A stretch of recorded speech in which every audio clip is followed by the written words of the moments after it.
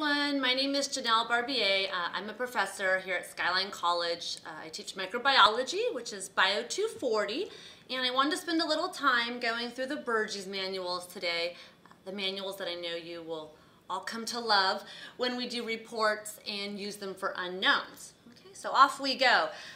Bergey's manual number 1, the Bergey's manual of determinative bacteriology. So this manual you'll use quite a bit actually in identification, looking up traits of organisms, really helpful for unknowns. I want to touch on a few things that come from the bacteria report also that we ask you to do. So let's say you've chosen a genus and species and you're ready to go. What do I do with the Bergey's determinative manual? As an example, Proteus pinneri. Sounds good, let's go for it.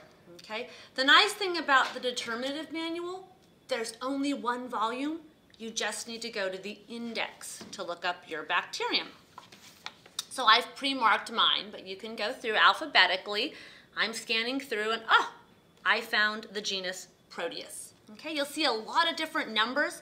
You want to focus on the bold number. This one says 184. Okay, so I've again pre-marked mine, but you can come back and find wherever you're looking. Under now, 184, there we go. What you'll notice is that they have a blurb, kind of a few paragraphs on the genus. This contains a lot of useful information on your genus. Okay, hint, hint. When we ask you to think about tests for your genus, this is a great place to look. It summarizes key traits that every species in that genus has. So now I've got the genus information under Proteus, and now I want to go back to Proteus pinneri, which is a species under that genus. So if I read through the information under the genus information, I see there are some tables. Okay, so for instance, table 5.28. And I would go further in the manual and find the table I'm looking for, and I found it. Now the table will expand into a comparison on every species in that genus. So I found again Proteus pinneri, and I can start looking down at all the different biochemical tests that are unique to that species. So again, on your assignment, it asks you about key tests for the species. That would be a great place to look. Also, just to reference this, when we look at unknown identification, this will be a great place to compare organisms and see how they differ in the biochemical test reactions. Okay, and that's pretty much the key information you'll get from the determinative manual, mainly around testing and biochemical traits of the organisms. The other key part of mainly your assignment, and you might use for identification, is using the systematic manual of bacteriology. This one may be a little more intimidating. There's, 6 different volumes or something, a lot going on here. But if you just kind of work in some key steps, I think it will be a lot more manageable. So I would suggest you always start with volume 1. Volume 1 nicely has what's called a roadmap in here that will give you an outline of taxonomy for all the bacteria. So let's stick with our example of Proteus pinneri.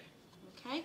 So the roadmap actually starts on page 142 and it goes through page 166. Okay? And again, it looks like a lot of information, but it's broken down into a pretty digestible fashion. Starting on 142, all the genera are listed alphabetically. So again, I'll go through and look for, Proteus. Here it is. There's some useful information just right off the bat. It tells me the phylum and the class that Proteus is in, which is part of your assignment. It also tells you what volume I'm going to need to look in for the Proteus information. This says volume 2. Okay, so now I know where to go to check for additional information. So I've got now the phylum, the class, still missing some taxonomic information. So I'm going to look and see that I'm under Proteobacteria phylum, Gamma Proteobacteria class.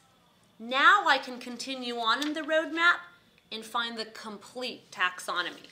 Okay, so I've gone through now, and I found my Proteobacteria, Gamma Proteobacteria, Now I can continue on and look at the rest of the information for Proteus. And it tells me the order, the family, and then of course lists my Proteus genus. So that gives you the complete taxonomic information, again in this roadmap in volume 1. The other things you might want to do after that, it asks for a little bit more information on the habitat or who discovered the organism or maybe unique features. Then you can go to the appropriate volume and kind of read in depth.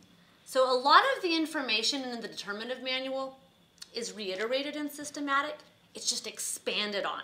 So we get a lot bigger picture of the organism. So again, volume 2 was what I was told to look for. I've pre-marked mine, but you could look in the table of contents, find where Proteus is, how do you know what volume you're in. And again, I see a lot of information. It starts out the same fashion, where we have a lot of information on the genus.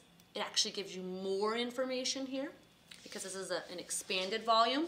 It has a lot of pages on the discovery, the naming of the organism, so you can learn a lot of details now about the organism if you wish. It talks about culturing, special characteristics that also might be useful in your paper.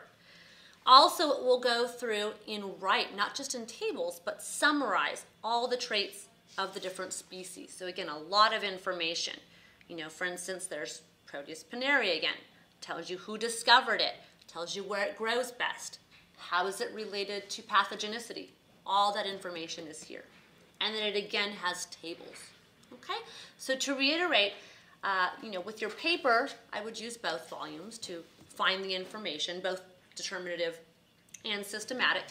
When you start going through unknowns, I would really recommend that you start with determinative. It's a much more digestible volume book just to compare different organisms. And then once you've kind of narrowed down your search, I would come and do some deeper research in systematic. It will really help you finalize your identification, give you a lot of the information you will need to write your unknown paper. Okay, and I think that's all the information I have. I hope that's useful to you. Have a great day.